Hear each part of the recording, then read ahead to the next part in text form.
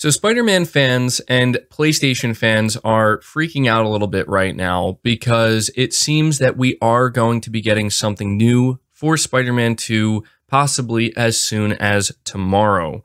The reason people are thinking this is because over on the PlayStation Store, the ability to wishlist Spider-Man 2 on PS5 has popped up. And this came out of nowhere, but if you've been following, this actually comes after some Insomniac community managers were seemingly teasing something regarding Spider-Man 2. But fans were unsure if they should allow themselves to get too excited because it's been a long time since we've seen anything on Spider-Man 2. We haven't gotten an update in well over a year. So in order for people to kind of spare themselves the potential disappointment, they're maybe just kind of sitting back thinking, maybe this doesn't really mean anything.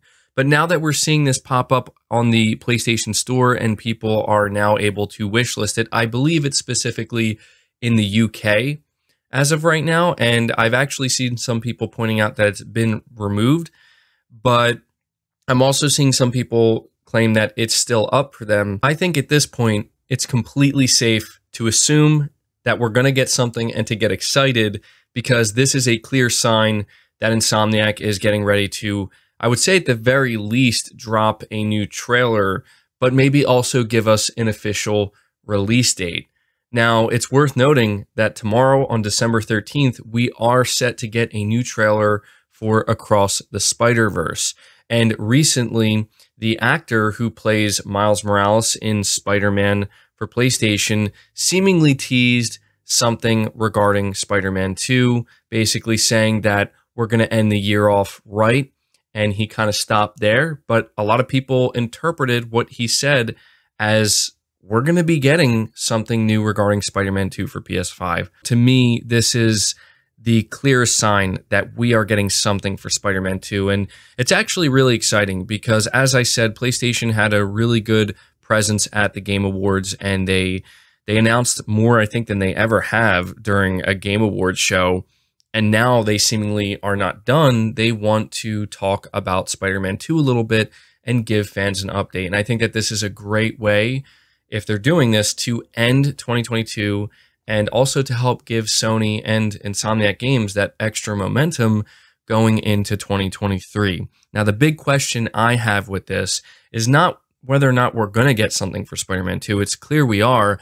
I'm wondering what exactly it's going to be. Is it going to be a gameplay trailer? Is it going to be a story trailer? Is it going to be a mix of both? And are we going to get the release date? And that's the thing. I feel like getting a release date now would mean we're going to be getting this game sooner rather than later. That's just pure speculation on my part, but it would seem a little bit strange to me for Insomniac to come out and give us a specific release date for Spider-Man 2 in December of 2022 if it's not coming out until what I think most people were expecting, the end of 2023. I did point out on my Twitter yesterday that Sony doesn't seemingly have a big AAA first-party PlayStation 5 exclusive title lined up for the first half of 2023. People are looking at Forspoken coming out in January. That's not coming from Sony's first party. That's coming from Square Enix. Sony has it locked down as an exclusive. There is PSVR 2 and Horizon Call of the Mountain, but again, that doesn't necessarily count, in my opinion, as the big PS5 exclusive. And then people are also looking at Final Fantasy 16, which is undoubtedly a massive game that's going to launch on the PS5, but that's coming out later in June. So there's this really kind of big gap between January and June that has not really been filled in. And I don't want to get ahead of myself here, but, you know, I'm going to speculate anyway. I am beginning to wonder, is it possible that this could be the game that Sony has lined up as their big tentpole flagship exclusive title coming from their first party for the first half of 2023? Sounds too good to be true, so I'm just going to kind of, you know, put that on the back burner for now and assume that's absolutely not the case, but just some food for thought here on the cusp of what seems to be something significant regarding Spider-Man 2. Anyway, guys, that does it for the video. I hope you enjoyed it or found it informative. Leave it a like if you did. Subscribe if you're new. Hit the bell notification icon, and feel free to share the video out on top of all that. But until next time, guys, take care.